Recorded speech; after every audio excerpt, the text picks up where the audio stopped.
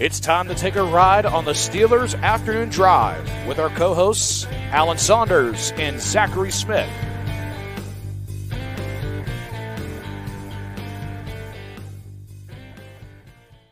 Hello, welcome into another episode of the Steelers Afternoon Drive. I'm Zachary Smith. That means that's Alan Saunders. Alan, the background is back.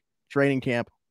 We are back. We are back here at St. Vincent College for today and 2 more days. So it's crazy. Not long for this world.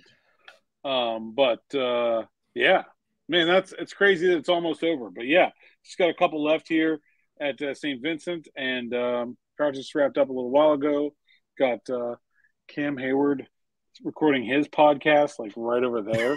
So like there we go. It's a very that was my spot first. You know, he kind of it's got to copy me. You know, I understand. I'm a media professional. He might have seen like he's just where a you were set up. Player. He's like, oh, those are good things to do. You know, yeah. That's what I'm thinking. Now, he saw where you were set up, and he was like, you know what, we got to get out there. Now I will say, I think he's recording with TJ today. So like, with all due respect, I think he's got a better guest. Maybe like I think he's.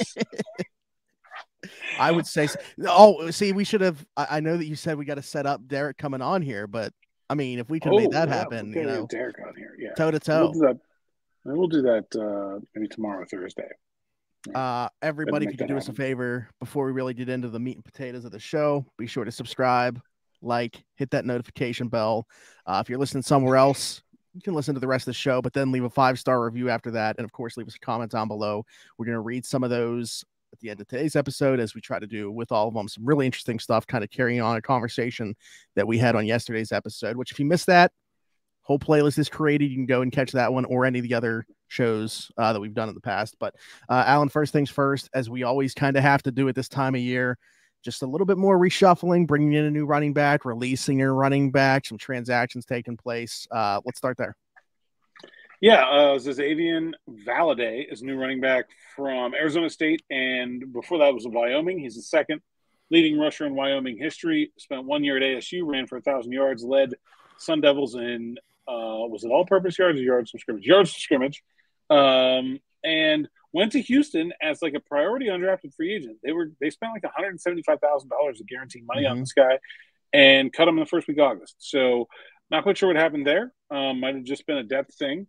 But Steelers snapped him up, and I think, you know, in terms of like that RB4 kind of spot, which has been a practice squad spot for the Steelers the last couple of years, I think he's going to immediately insert himself into that conversation. Didn't really practice much today, but I was talking to my buddy Cody Tucker, who covered Wyoming, and you know, he said he's a good player. Like he felt like he should have been an All Pac-12 selection last year, and he kind of got robbed from that. And I think he's a guy that will be able to add to this team right away, which is, let's be honest, like somewhat unusual when you're talking about guys you're pulling off the scrap heap on August 15th.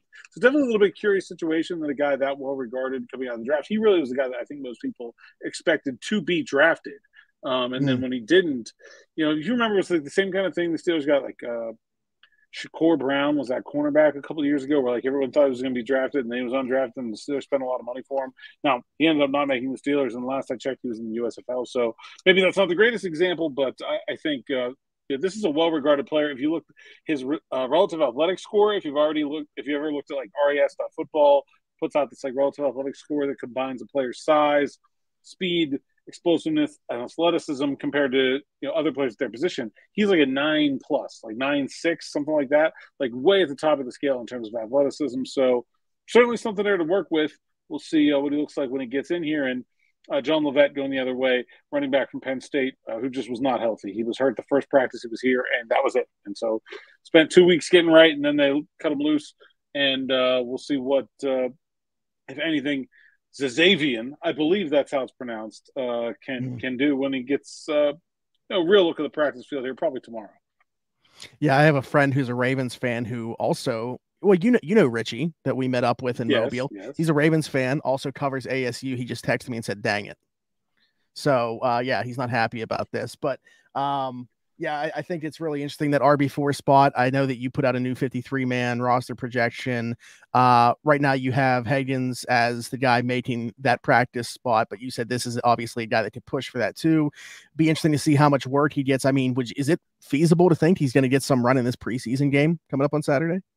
I would assume so, yeah. I mean, there's really only, there's 6 running backs on the roster. Again, I doubt we'll see more than a couple of drives for Najee Harris, a couple of drives for Jalen Warren, Anthony McFarland, maybe 3 or 4. And then, second half, pretty much, it's going to be Greg Bell, and Darius Higgins, and it'll be Valladay. And so, I expect him to get some carries, yeah, for sure. Yeah. And I think I was reading the article at the site about bringing him in. Like, people talking about, like, they thought there was some Arian Foster there to his game, another undrafted running back who obviously had great success in Houston. So yeah, I mean, about as intriguing of as guys you can bring in at this point in camp, I think. So I'm interested.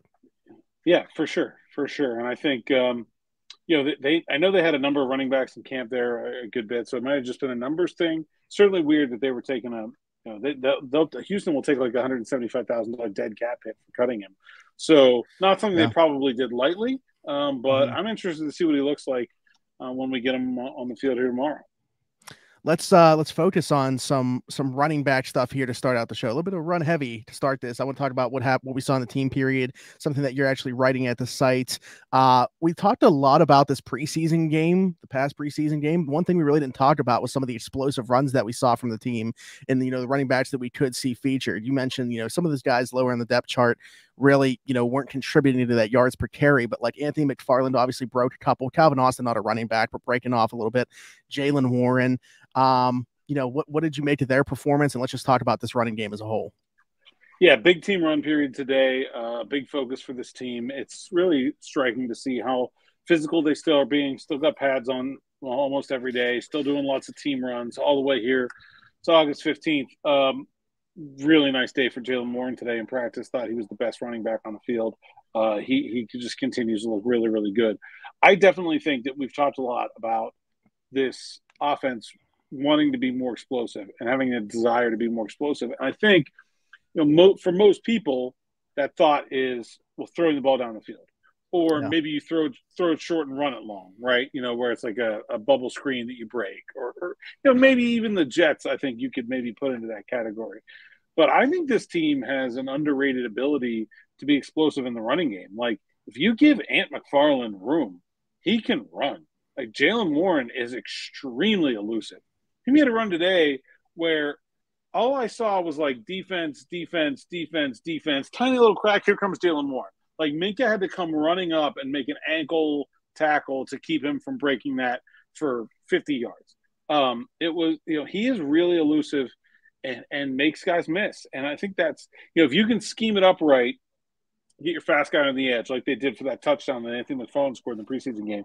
If you can get guys in the secondary to start missing tackles, like, those two guys have the kind of breakaway speed and elusiveness where they can make explosive out of the running game. The running game does not have to be this like plodding 3 yards a carry at a time endeavor. And like Najee Harris is not that same level of explosive. It's probably going to be a little bit more plodding when he's in the game, and he has a different role, right? He's got to take punishment, where those guys are, maybe playing 20% of his reps or something like that. They're out there to break one loose. And I think they can. I think they will be able to do that at a different level than we saw last year. I say this with hesitation because we've seen what this offense has looked like the last couple of years. But going back to our conversation about Matt Canada in this game and just like the wrinkles and them not wanting to show too much yet, I really struggle to not get a little bit excited thinking about what some of those wrinkles could look like putting the ball in Calvin Austin's hands or in Anthony McFarland's hand in space. Yeah, they have so much more speed. I just think, McFarland, like, man, night and day from Benny Snell. Like, I like Benny, and I think, he was a good backup to Najee Harris if you needed him to be that. But he was not a guy that you were trying to get the ball on a regular basis, And I think, Ant is a different kind of player in that regard. Calvin Austin is a different kind of player in that regard. We saw a tight end screen to Darnell Washington, which is basically a run. Like, let's be honest here. And, like, man, that's a fun play to watch. That's not a fun play for the secondary, trying to get in there and make a tackle on that giant dude running down the field. But I just think there's a lot of ways where they can create explosive plays that are not necessarily deep balls. I think there's more to it than that. And I think that's a very strong sign for this offense. Yeah, I did want to bring up something with this offense going into today's practice to 7 shots, the offense coming back from 3-1 down to win 4-3. I thought it was very odd, and you can tell me if I'm wrong on this, that the offense ties it at 3. Tomlin goes, let's go. One's back out there for the 7th shot of 7 shots. Is that typical, or like was there something like going on that like Tom was just like, I want to see the ones on ones right now? What was up with that?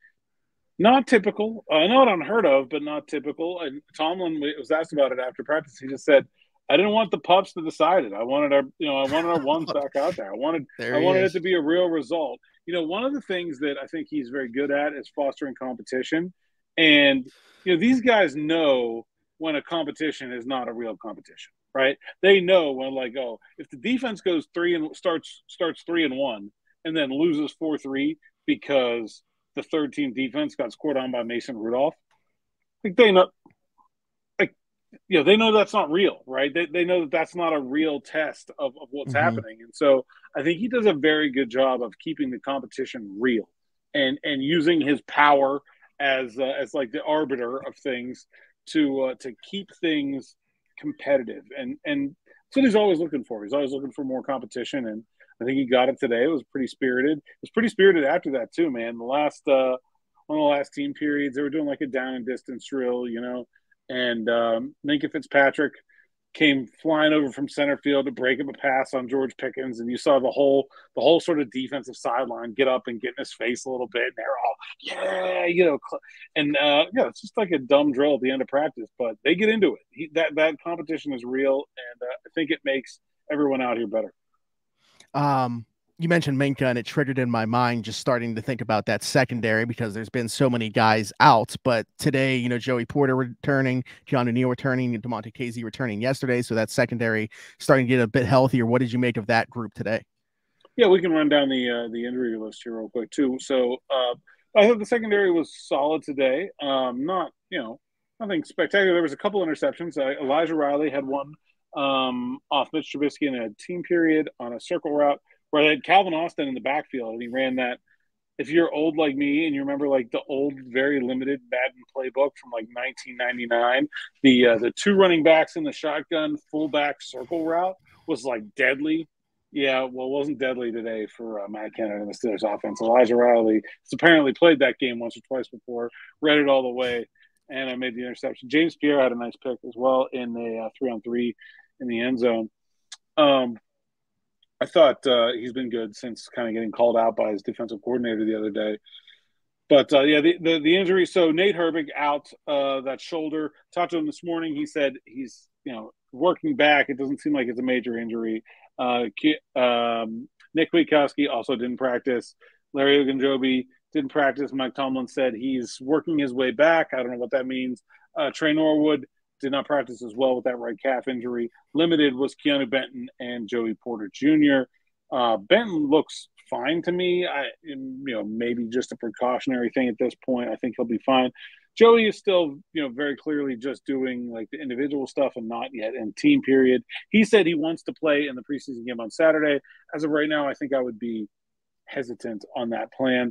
And Keanu Neal back to basically full participation, and we got a good long look at that 3-safety heavy nickel package with Neal, Fitzpatrick, and KZ all in there together for what feels like the first time all training camp. I think they were together the first couple of days, but certainly the first time with pads on that we got to see that unit play together, and I thought it looked really good. I wanted to look at a couple of those injuries and ask further, is that the same foot for Ogunjobi that was bothering him last year, or is it the other one? I'm not sure, and I'm not even sure that it's a foot. I just know that he's got his foot is in a boot, but that could be an ankle. Yeah. So I don't know.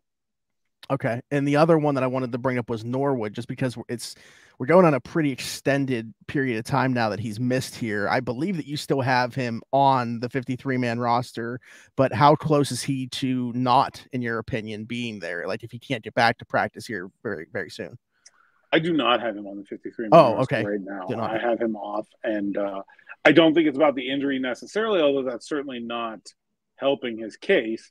I think for me, it's mostly just about the ability of some other guys to provide more than what he is providing at that spot. But yeah, I don't have him on the 53 right now. I haven't actually. I'm not sure I've had him on the 53 at any point. I just think Elijah. Did you have him as a cut or a practice squad? I have him on the practice squad. Okay, maybe. I think Elijah Riley has been ahead of him the whole way since OTAs. And I still have Elijah Riley missing this team, although I think he very well could end up making it. But I just don't know where to put him. Those last couple guys, there's always like, hey, I've got 3 more guys that belong on this 53 than are actually on it. And what's going to happen is between now and then, 3 more guys are going to get hurt and they're going to end up on it. It's just a question of how does that work between now and the start of the season. Right. Yeah. Another guy I want to talk about potentially making a push for the 53. We talked a lot about LaRaven Clark getting beat, and I had a conversation with Nick on here because he's really liked what tackle Dylan Cook has liked. The guy that really hasn't gotten much buzz. Actually, really cool story. Not even, traditionally a tackle. His story as a former quarterback, transitioning tackle, basically had given up on playing football, got a call.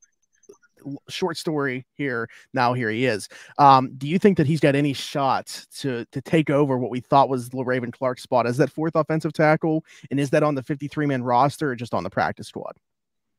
Yeah, I do think he has a chance to be the 4th tackle. I mean, I don't expect LaRaven Clark to make the team at this point. He has not been very good. And if he would stay on the practice squad, I assume that the Steelers would take LaRaven Clark because of his experience. But it would not surprise me if he does not want to, and that Dylan Cook could end up as the 4th tackle. Now, Spencer Anderson will be around too, whether that's on the roster or the practice squad. Probably don't know yet, but I think that Dylan Cook has showed a lot. I think his athleticism is something. He's a tall, lanky guy, and so I think pad level for him is probably going to be an issue, and maybe much better pass protecting than run protecting, I would assume. But I just think he's an interesting. Look, this is a team that made a starter out of Alejandro Villanueva. Like, they're not afraid of a guy from an unusual background being able to do the job. I think they're going to give him a real look, and I think he's been impressive so far from what I've seen. Yeah, I was saying Nick can't stop saying his praise. I mean, for a guy that very well be off the 53-man roster. I really didn't know much about him until Nick kind of filled me in on what's been going on with him there. But I'm glad you mentioned Spencer Anderson because that's where I want to pivot to next. He got some run at center with the 2nd team. I mean, obviously, I don't know if we talked about it enough on here, but it was talked about by basically everybody else, how Kendrick Green looked in that preseason game. Not very good. You look at maybe the most hated man in Pittsburgh the year that he had to play center in front of Ben Roethlisberger. Everybody fell in love with him when he starts playing fullback at camp. He gets out there for a preseason game and everybody hates him again. Spencer Anderson getting snaps at center. What do we make of it? Yeah, Kendrick Green was not very good in the preseason game. I still put him on my 53, but with the asterisk, it was just yeah, who else? I don't know. Maybe Spencer Anderson is the who else. He's the first guy that I really think. Nate Herbig, he's not a natural center. Can he do it? Yeah. Is it going to be good? I don't know. Not really. And he's not doing it every day. Even if they decide okay, if something actually happens to Mason Cole where it's bad, our best answer is to move Herbig or Daniels to center. You still need someone to play center every day with the 2nd team. I can't see them going into the year with one natural center on the 53-man roster. From my recollection, they've never done that. Even if they had another guy that was center capable, there's always been 2 centers on the team. Mm-hmm. But Green has been bad at center. And that's the other thing is that, they would not have – I think we said this when we talked about Green and the fullback stuff. Like, they would not be trying this Green stuff if he was not in position to make a team. They would not be bothering with him at fullback if they didn't think that he could make the team as a center. So clearly he's going to get the opportunity. And that's why I still put him there in the 53. But I don't know. Spencer Anderson was drafted. That's generally a heads-up case. He hasn't looked what I would call great. The one thing I'll say is, like, he's handled positional versatility very well. Like, he's played right tackle, he's played left guard, he's played right guard, he's played a little bit of left tackle. And I don't think at any of those spots he's looked more or less out of place. He's not the strongest guy in the world. He has trouble with some straight-up bull rushes. Can he play center? I don't know. Asked Mike Tomlin about this, and he said the thing with Spencer Anderson was intellectually they think he can do it. Like, he can make the calls, he can make the reads, he can snap the ball. Physically, can he do it? I don't know. We're going to see. And so maybe the first real attempt I've seen from the Steelers just to pivot to a plan B as far as who the backup center will be. If it's not Kendrick Green, I think we're going to see if it might be Spencer Anderson. It's just so interesting because, a couple more practices and then they got another preseason game. Like, I mean, right now you would still think Kendrick Green's going to be the second team center in that game against the Bills, right? I mean, but I don't know. I don't want to see anybody get hurt out there, Alan. Yeah, I mean, nobody wants that, but I think they're going to continue to give Kendrick Green chances because of his potential versatility, because it's the easiest answer, right? I mean, that's just the best thing for the Steelers is that Kendrick Green shows improvement and, gets to a place where they feel like they could be comfortable with him. All the other options are complicated. And so I think we're going to continue to see Green out there at center. I would not be surprised if we see Spencer Anderson play some center this Saturday, though. Okay.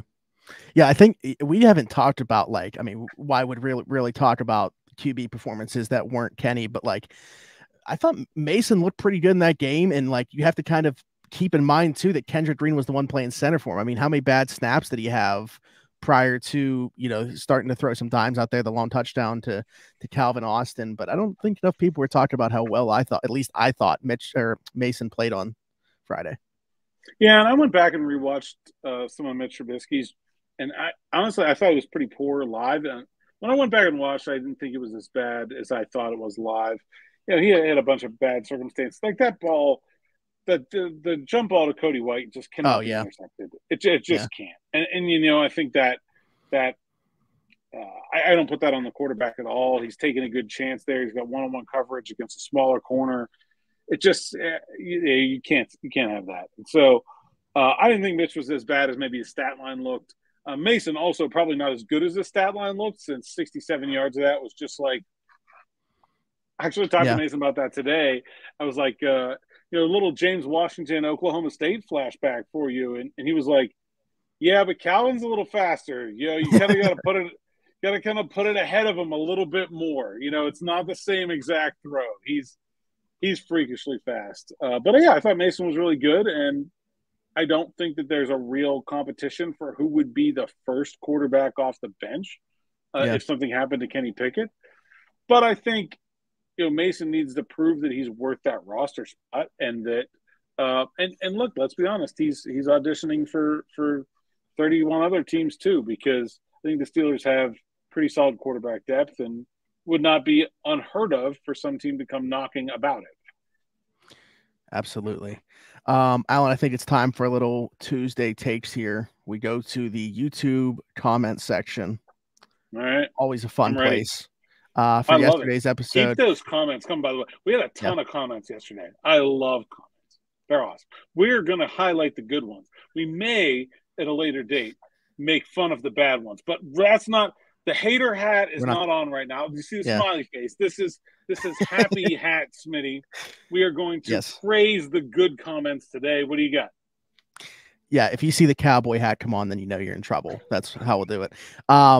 we're going to look first at my man here, 03man11, who said, I thought the route concepts were a little funky with spacing, but Kenny completed some tough throws. Now, keep in mind, yesterday's episode pretty heavily talking about Matt Canada because of JT O'Sullivan's comments about the offensive concepts that the Steelers came out in and stuff like that. So a lot of this conversation about yesterday's episode was about that.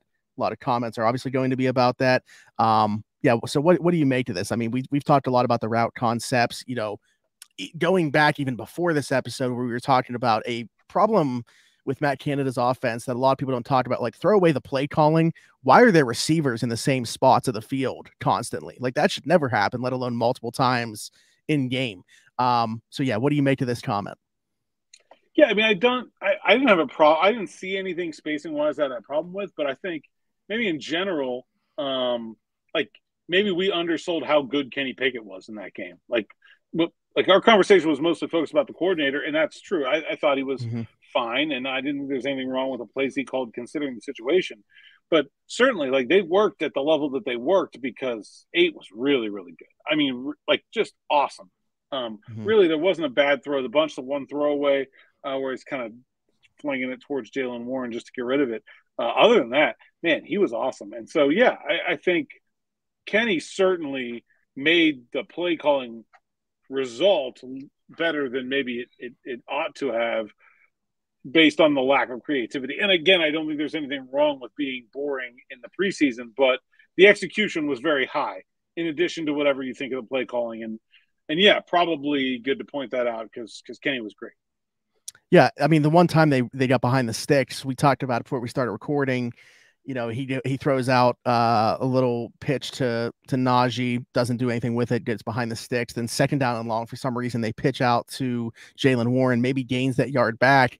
And then Kenny rolls out to his right, hits Deontay coming back towards the sticks on a 3rd and 10 to pick up the first down, and they convert that. And then it was like smooth sailing the rest of the drive once they picked up that 3rd down.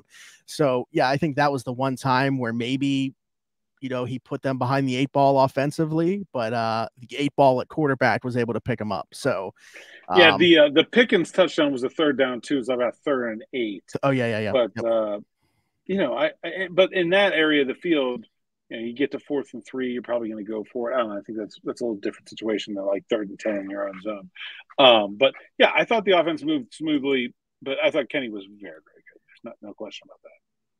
And I think this other comment kind of ties in with it. And also, really, I think you're highlighting the one play that I brought up to Najee and maybe that 2nd and long decision to Jaylen as well. No, there were, and this is from Batterista, no, there were extremely negative plays, and they had multiple 3rd and longs that Kenny was forced to throw and overcome. Yeah, I just had the 2 3rd downs on that drive. I don't know if I call it 3rd and 8 at the 30, 3rd and long, really, the same way 3rd and 10 in your own end is. But yeah, Kenny's going to have to make 3rd down completions. Like that's going to have to be a thing. And I think, you know, the connection that he showed with Deontay Johnson is probably a very good sign for that, because that's really your 3rd down guy. And that rolling to the right throw where Johnson's coming back to the pylon or to the marker is awesome. I had another one where he's rolling to his left and hit Johnson. That was not a 3rd down, but it's very much like a 3rd down style play call, if that makes sense. I really thought, you know, he was great. Probably didn't give enough credit to Kenny when we were talking about the offensive success in that game. So shout out to Kenny and shout out to Mason Rudolph. And good comments, y'all. Yeah, appreciate them. Like we said, keep them coming so we can do this same type of deal tomorrow and on episodes going forward. Alan, we did get a breaking news tweeted at us. My guy Tyler Hurley coming through. So Terry Bradshaw was the keynote speaker at the Apple Blossom Festival Sports Breakfast in Winchester, Virginia last year. First of all, wait, I just need to interrupt here. Yeah. Why is Terry Bradshaw the keynote speaker at the Apple Blossom Sports Festival? Apple Blossom. First of all, wait. Before that, why does the Apple Blossom Festival in Winchester, Virginia, have a sports breakfast? What's the connection from apples to sports? Okay, and then how do we get from that to Terry Bradshaw in Winchester, Virginia? Now, I've been to Winchester many times. It's a nice place right there, you know. On 81, I drive through it a lot. But like, I do know it's not a place that I associate with Terry Bradshaw. This is not. Why is there even a Steelers truck like Winchester? Like, if I look up the like New York Times sports fan map, I'm sure it's like mostly Commanders fans there. It can't be. Why? I have so many why questions before we get to the truck. And I'll be honest, that actually, like, for some reason, none of that registered with me. That to me is actually a little bit more compelling than the truck itself. I mean, because like this truck, you'll like see this same truck basically outside of Acrisure Stadium, like every single Sunday. Like I've seen probably 50 of these at least. But yeah, now reading that tweet again and you bring that up, I'm like, okay, when is Ben Roethlisberger speaking at the Peach Blossom Festival Sports Brunch? It's like someone Mad Libs the Steelers tweet. It's like Terry Bradshaw was at the Apple Blossom Sports Breakfast in Winchester, Virginia. Like what? It's this actually that might be what happened. Tyler was like, he had this picture. Next week, Alex Highsmith will be speaking at the Save the Whales rally in Juneau. This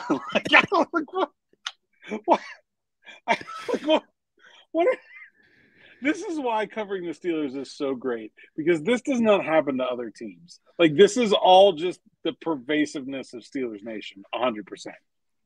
Yeah. All right. So to follow up with this AI generated tweet that actually didn't happen, we got this picture from Tyler standing in front of this truck. I mean, I don't really know what to take away from this thing. Like I said, I'll say this. It's a significant financial investment here. I mean, this is a new truck with Steelers. Yes. Like you've spent more money on this than most of the vehicles I feel like we're going to see here, right? Like this is like it is a different level of fandom when you're like dropping $80,000 on your Steelers vehicle, right? Like, so I think that's the thing that stands out to me here. Obviously, very nicely made dealership graphic. I feel like the best ones of these are gonna look homemade, right? Like that's the charm that is missing here. Mm-hmm. Yeah, that's what I'm saying. Like maybe if this it's too professional, this thing's got to have some more like custom stuff done to it, in my opinion. But I mean, obviously, I appreciate the picture coming in from Tyler here. I'm trying to see like if I can see. So I see on the hood, it's got like the gold and black pattern going up it too, which is a nice touch. The little flags on the front. I don't know. I mean, even if the rims were gold or something, like give me something. Yeah. I just think it's quite corporate feeling, right? Like this is. And that's what I'm saying. It's like the ones that are given away outside of the stadium, like every Sunday or whatever, like a chance to win a truck. But I'm telling you, if you won this in a giveaway, that's cool. If you paid for this, like that's impressive. But I don't think the truck itself is impressive, right? I think that's where I'm at. Like the financial commitment to a Steelers truck, if you bought this new from the dealership, that's serious. Okay. If you won it, that's awesome. I just don't know. I don't know how it rates on our scale. That's what I think I'm saying. Where are you at with this one, Smitty? Out of 6 Lombardis, I'm at like 2 on this. I'm gonna go 1 Lombardi. Yeah. I'm low on this one. I do like it. I would drive it. But it's not, to me, I think the personalization is what makes these fun, right? And this is very cookie cutter. Yep. Absolutely. So, Tyler, I absolutely want to know more about this, and I'm not at all talking about the truck. I want to know more about. We need like a whole breakdown of the Winchester Apple Blossom Festival Sports Breakfast. When can I be the keynote speaker? Should we go? I will make a trip to Winchester to go to the Apple Blossom Festival Sports. Like who?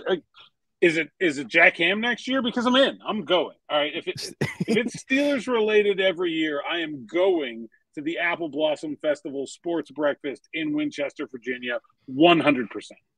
That's what I was gonna say. Is it somebody different every year? I don't know. Maybe this is Terry's thing. Maybe this is his cash cow. He's been living it up in retirement on all the cash he gets from the Winchester, Virginia Apple Blossom Festival Sports Breakfast. Yeah, Tyler, let us know. Maybe is that a truck that Terry's giving away? Is that Terry's truck? I mean, who knows? If it's Terry's truck, there? No, Terry. No, it's not Terry's truck. No. It's not Terry's truck. No.